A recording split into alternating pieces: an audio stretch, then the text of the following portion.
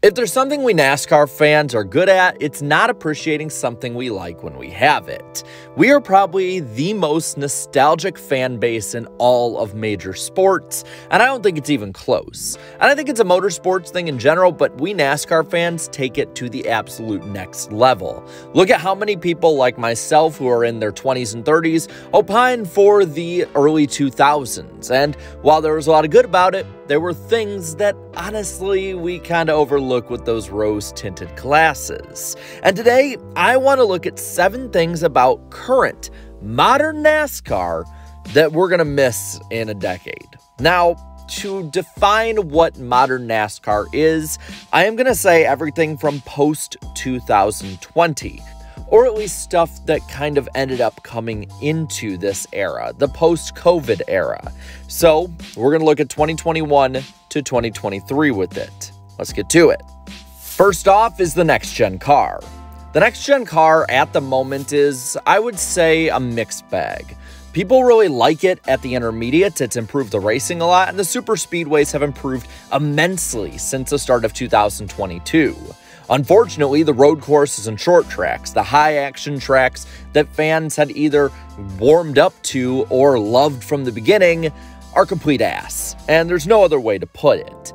But I do think that much like the way the Gen 6 and COT were, we are going to hate it in the moment. We're going to rip on it. We're going to be hypercritical of it. And then, come, say, a year, 2, 3 after it, we're going to miss it.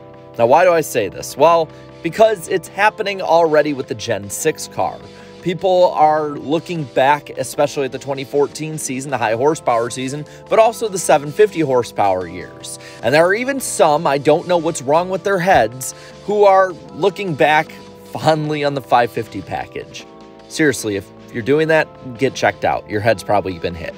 And the thing is, I think the next-gen car is a big step towards the future of NASCAR, but NASCAR can't help itself but to change constantly anymore. And when you look at the last 2 generations of cars, neither lasted a decade. The Gen 6 lasted 9 years from 2013 to 2021, and the COT lasted 5.5 years, with half of 2007 to 2012.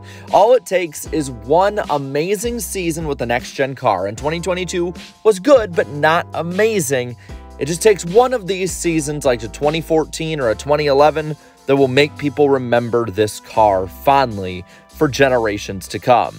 And if the 8th generation of cars stumbles out the gate, this will only continue more. Next up, we have Alex Bowman in the 48 car.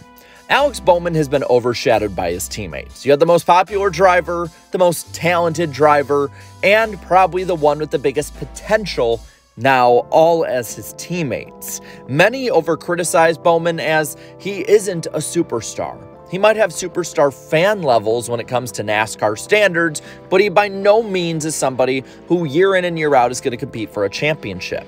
He is just a solid, good driver. He has 7 wins at his time with HMS, and he is constantly in the center of fan theories and rumors to be booted from the 48 car for the next best guy. He was rumored when it came to Kyle Busch. He was rumored with Kyle Larson. He was rumored with you name it. It's always Bowman out of the 48, even when he signed a multi-year deal with the team. And I'm telling you now, eventually he's going to be out of the 48, and even if the driver after him does better, people are going to miss him being in that Ally Chevrolet, and we should appreciate him while he's here, because if that injury ends up messing up his career, we are definitely going to miss how good Bowman actually was. Third up is the scallop scheme. This was the scheme on the 22 car from 2011 to 2021, and it was really one of the only constant schemes that never changed in NASCAR in this time. And the thing is, schemes nowadays are constantly changing with new sponsors, and it gets to the point that nobody is memorable, and we don't like that. Except with this. Now we don't like it when the scheme stays the same. We hate it. And I'm telling you, in the years to come, people will appreciate that this was one of the only NASCAR paint schemes that went from the COT era almost into the next-gen era. You're going to miss it at some point. Next, we have the Charlotte Roval. The Roval has been a staple of both NASCAR and the playoffs themselves since 2018.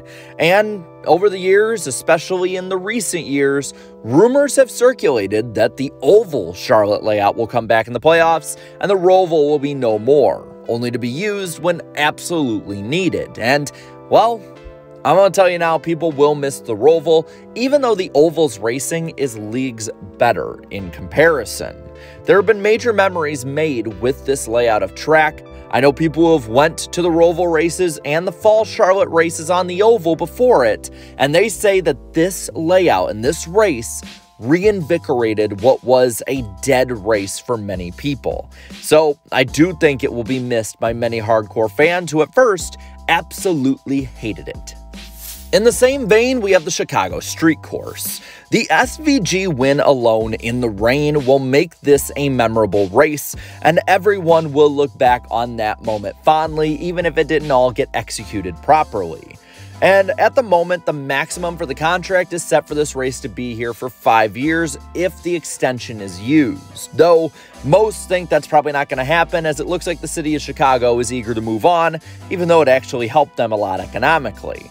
And more than likely, it's going to be gone in 2024 instead for Chicagoland Speedway, which is probably the better long-term play. But while still controversial, those who are positive will be a lot louder as it's gone rather than those who are negative now that it's here. And I think that those will be the prevailing thought of it in the NASCAR zeitgeist. Second to last, we'll have the Auto Club Speedway as it is today, or I guess yesterday.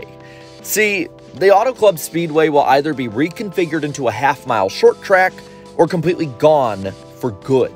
And unfortunately, that basically means that great racing will be replaced by either mediocre to bad next-gen racing or none at all. And this track, I am telling you, had amazing racing in the Gen 6 era and the start of the next gen era. There were great moments throughout most of the 2010s, and because of that, people are definitely gonna miss what, at a first glance, honestly, was hated. And I think that no matter what happens to this track, whether a layout change or complete demolition, its legacy as a positive for NASCAR has been cemented for a long time. Now last, but certainly not least, is Kyle Busch. Let's face it, Kyle Busch is getting older, and while he is probably nowhere near retirement at the moment, he will more than likely be out of the sport entirely as a driver by 2034.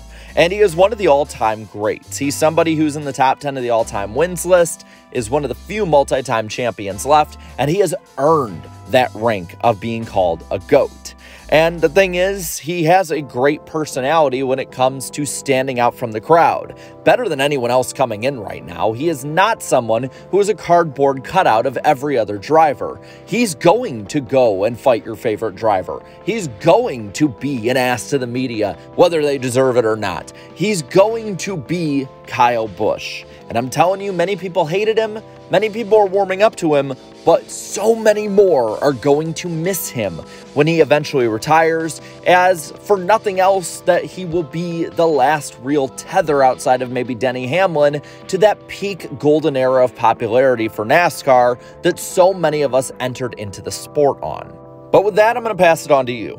What do you think you're going to miss about today's NASCAR when it's gone? Let me know down in the comments below. And while you're at it, leave a like on this video, share this video, and subscribe to this channel for more fun and great NASCAR content. Thank you so much to all my channel members for your continued support. And until next time, have a good one.